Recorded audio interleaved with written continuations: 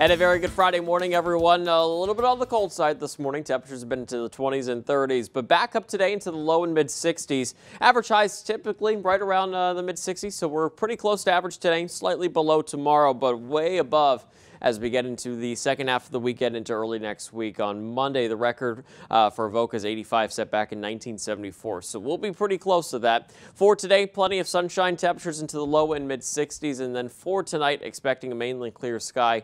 Another cold night, though. Lows are going to fall into the upper 30s. Still some areas may have to worry about a frost and freeze. Here's a look at your 7-day forecast. So for Saturday, expecting increasing clouds, some showers developing, especially into the afternoon and evening.